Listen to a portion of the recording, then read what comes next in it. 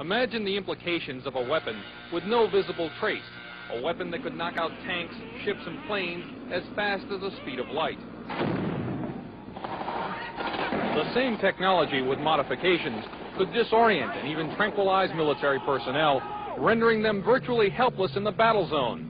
These are the new weapons of war we will examine in this series. For the past 40 years, the world has been riveted by the threat of nuclear war, and more recently by the prospect of space defenses using lasers and other modern technologies. But while both sides at the Geneva summit will be focusing on these matters, progress is being made in even newer weapons that could render any arms agreement relatively useless. Lightning is the most dramatic form of energy to be found in nature. Scientists have succeeded in creating limited types of artificial lightning, and some think that these could be the forerunners of a new type of directed energy weapon, part of a family of weapons which operate within the radio frequency segment of the electromagnetic spectrum, and are thus referred to as radio frequency weapons. Dr. James Frazier has researched electromagnetic effects for the Air Force for over 10 years, and he, like a small but growing number of weapons experts, feels that radio frequency, or RF weapons, could be the wild card in the ongoing arms race. You could have tremendous amounts of radiative power. And what you did with that power then is a matter of engineering design and what your goal is. Robert Bass, a physicist and PhD in mathematics, is working on U.S. weapons research. He says that the Soviets seem to be ahead in a number of areas, and especially in RF weapons. We are behind the Soviet Union in directed energy weapons based on 60 gigahertz microwave beams. Dr. Bass and others feel the most likely form of Soviet RF weaponry would be high-powered microwaves, similar to a focused, ultra-high-intensity radar beam. It would literally cook humans and knock out computers and electronic surveillance and communications gear. An operational RF weapon, relatively cheap and reusable, could devastate sophisticated and expensive war machinery. The $20 million F-16 fighter, for example, is totally controlled through electronic sensors and computers. With no manual flight controls, the plane would literally fall out of the sky after being hit with a high-intensity pulse of microwave radiation. Scientists say that microwaves and other types of RF pulses operating at specific frequencies or windows can be transmitted with little or no loss of power. Machines known as gyrotrons can produce the massive pulses needed to drive these devices, and it's believed that the Soviet Union has a 3 to 5 year lead in this technology. Over the past year, CNN has repeatedly asked the Department of Defense and the Air Force about radio frequency weapons. After much resistance, DoD finally said that the subject was too sensitive to discuss. In my next report, unexplained cloud-like phenomena which may be evidence of a Soviet breakthrough in RF technology. Chuck DeCaro, CNN Special Assignments.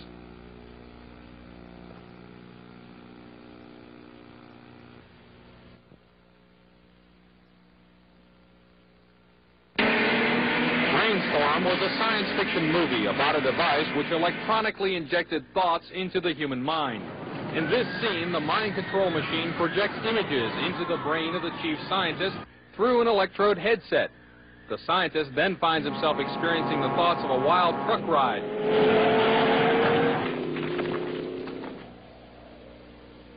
But even in this futuristic Hollywood tale, the subject still had to be connected to the machine by an electrode headset. That's remarkable. But not as remarkable as a real-life experiment where I was the subject of a prototype device designed to project images into the mind without electrodes. The prototype machine, developed from Soviet scientific data, could, according to some scientists, have a profound effect as a weapon of war. Electronic mind control research is not new. A scientific milestone in this area came in the 1960s, when Dr. Jose Delgado demonstrated remote control over a charging bull. By connecting a radio antenna to electrodes inserted into the bull's brain, Delgado proved that the animal's aggressive impulses could be thwarted by electronically manipulating the bull's muscle reflexes. Do you realize the fantastic possibilities if from the outside we could modify the inside? Could we give messages to the inside?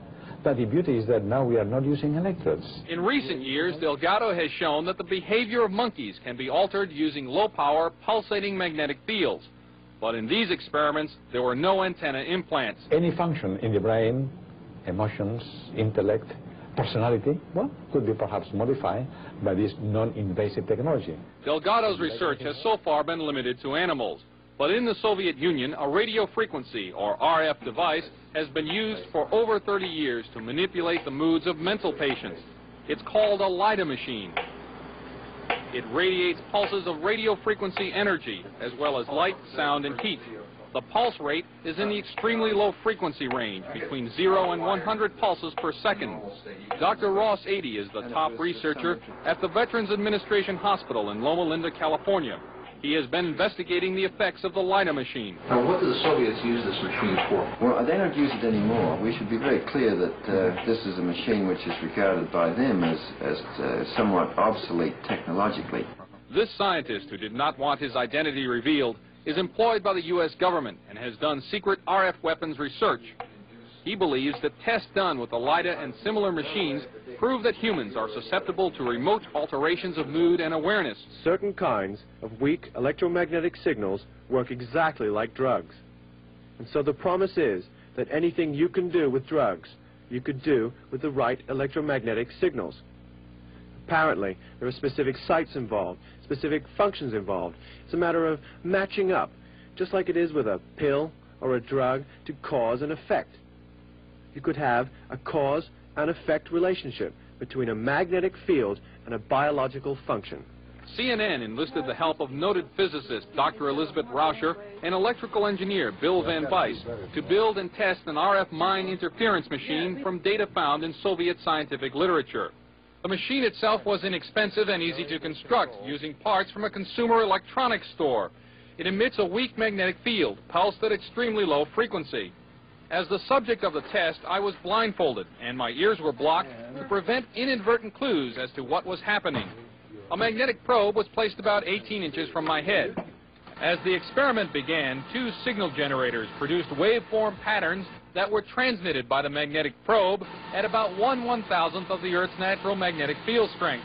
Describe anything that you see, if any. In the control room, Van Weiss varied the waveforms being generated. In another room, I could see waveforms changing shape in my mind. Parabola just went by? Parabola just went by. Oh, yeah, I did. I just flipped the switch. Parabola? Uh-huh. All right. Well, let's see. Let's check this out. That's what happened. I flipped the switch. Okay. A spike right there. Spike. Right there. Tight spike. I dramatically changed the generator. I stepped it by 10 right here. And the intermix from the 2 generators was right where you said that you saw a spike. Van Weiss says that when I failed to see any change, it was because he had not set the proper frequency and power levels. Later, I asked Van Weiss what a weapon using this technology could do. Induce basically what would be considered hallucinations in people, direct them to do things against their so-called better judgment. How easy would it be to assemble a weapon from existing off-the-shelf parts? In 3 weeks, I could put together a weapon that would take care of a whole town. We showed the results of our test to Dr. Robert Becker, a 2-time Nobel nominee for his work in the biological effects of electromagnetism. This is a very significant experiment because it carries our understanding of how vision is actually performed a step further into the mystery. He said he thought the machine caused a disturbance in the brain's interpretation of vision, and as such could be used as a weapon. That kind of a disturbance in the visual system could markedly influence the operations of a fighter pilot, a helicopter pilot, or a simple an aberration in the visual field as making everyone seeing double, or everyone having their visual field jitter like a poorly adjusted television screen. The effect of that upon the efficiency with which an Army, an Air Force, or a Navy would operate would be catastrophic. More about RF weapons in my next report. Chuck DeCaro, CNN, Special Assignments. Described as Radio Shack parts that anybody can build, done in a laboratory.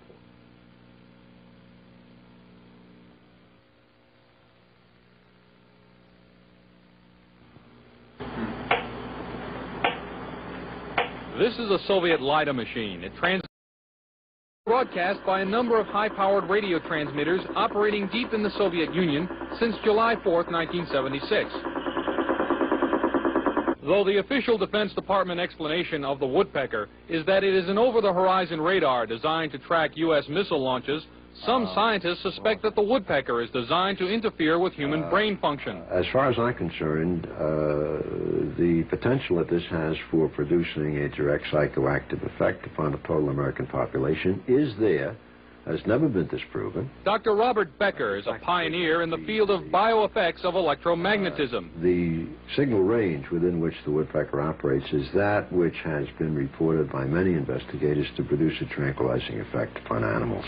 We are just incredibly sensitive to these magnetic stimuli. Dr. Bob Beck, a PhD in nuclear engineering, has done extensive research into electromagnetic effects on humans. The signal was permeating power grids in the United States. It was being picked up by power lines, re-radiated. It was coming into the homes on the light circuits. I was surprised after coming here that the influence of electromagnetic fields was almost completely ignored here. Dr. Larissa Valenskaya was heavily involved in Soviet electromagnetic research before being allowed to emigrate to the United States. She told CNN about Soviet research in electromagnetic effects. They demonstrated theoretically and also demonstrated experimentally that low frequency, low energy electromagnetic fields also can possess biological influence, biological efficiency, because any field not only carries energy but also carries information.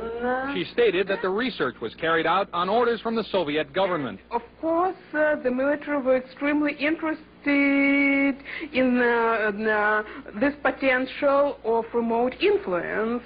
Is the United States military working in the field of electronic mind control? Officially, the Department of Defense will not comment because the subject area is, quote, too sensitive.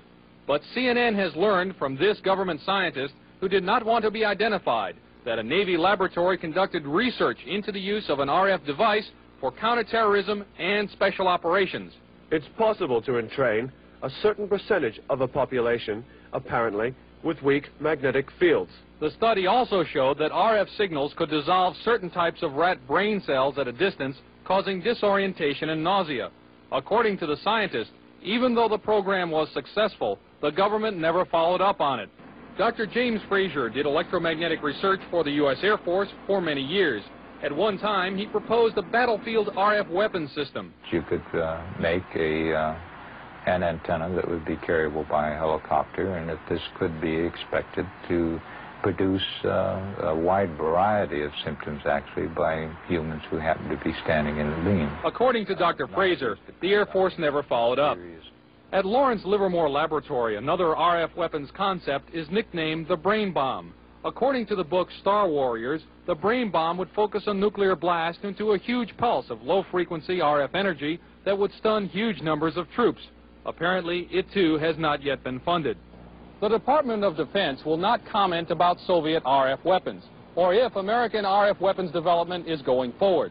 However, experts interviewed by CNN say that the Soviets are apparently ahead and could exploit that lead in a surprise strategic move, a move that could have grave consequences for the United States. From Washington, this is Chuck DeCaro, CNN Special Assignments.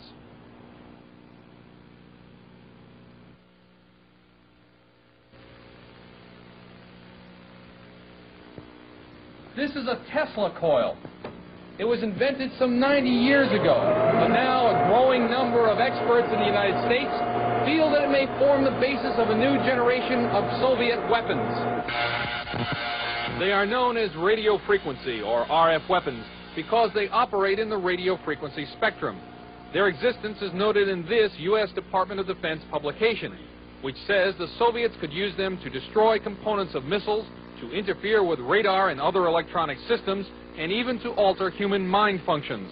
The concept of RF weaponry was predicted at the turn of the century by Nikola Tesla, an American who had emigrated from Yugoslavia. He is best remembered as the man who invented alternating current electricity. In 1899, Tesla built this giant coil which produced 10 million volts of artificial lightning. From it, he theorized the possibility of death rays. This and many other of his ideas about the physics of electricity were ridiculed by the scientific establishment. Pure science is not a sure thing. You can't predict what's going to work out and what's not going to work out. Robert Golka, a research scientist, built a replica of the Tesla coil about 80 years later. Golka was trying to produce a phenomenon known as ball lightning. He also used the Tesla coil to conduct testing for the U.S. Air Force. What I was doing was setting in maybe 5-foot-long models of advanced fighter aircraft, and we would want to try to find out which part of the airplane was more vulnerable to lightning strikes, whether it was a wingtip or the canard where the pilot sat. These experiments could also demonstrate the effect of the electromagnetic pulse of a nuclear blast, and Golka says the effect of RF weapons as well. Golka thinks that Tesla's theory that electromagnetic power could be transmitted through the Earth and its atmosphere without wires is a key element in the Soviet Union's work on RF weapons. Tesla's novel weapons theories were generally ignored in the United States. Nikola Tesla died in 1943, and after the Second World War, all his papers and effects were shipped to his native Yugoslavia, where they were enshrined in a museum. Some say that that museum proved to be a gold mine for Soviet weapons scientists.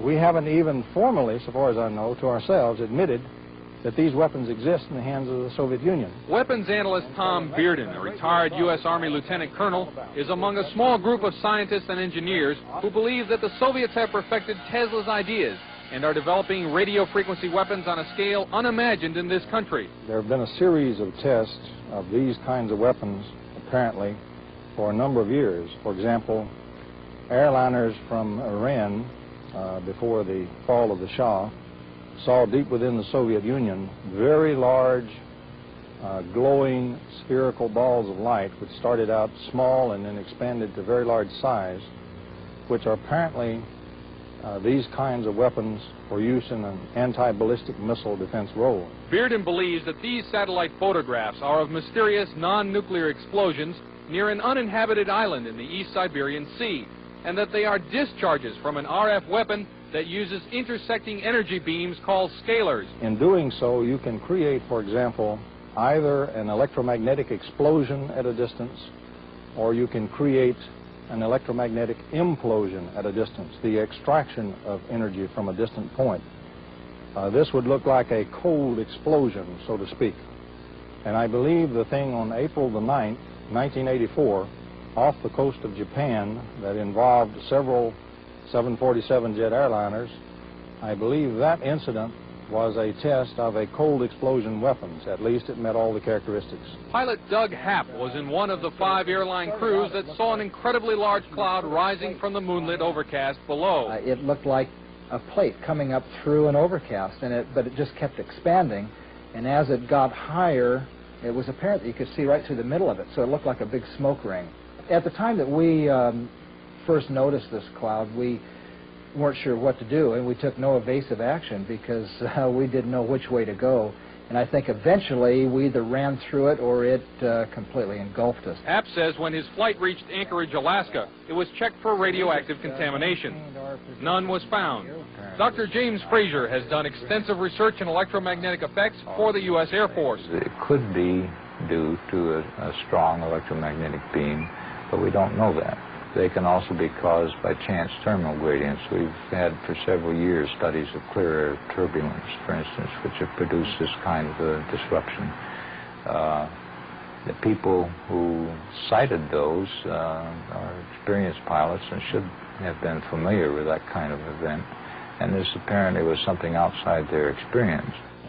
There have been a number of times when Soviet technological surprise has upset the strategic balance. In 1948, the Soviets detonated an A-bomb years before it was thought possible. In 1957, the Soviets stunned the world by launching Sputnik 1, the world's first artificial satellite. And in 1976, the Soviets were discovered to have been embarked upon a program to build particle beam weapons, a discovery which led, 5 years later, to America's Star Wars program. In each case, the United States was able to regain the balance. But this time, with radio frequency weapons, some scientists feel that the Soviet lead may be permanent. In my next report, how radio frequency devices can be used as weapons against the human mind. Chuck DeCaro, CNN, on special assignment.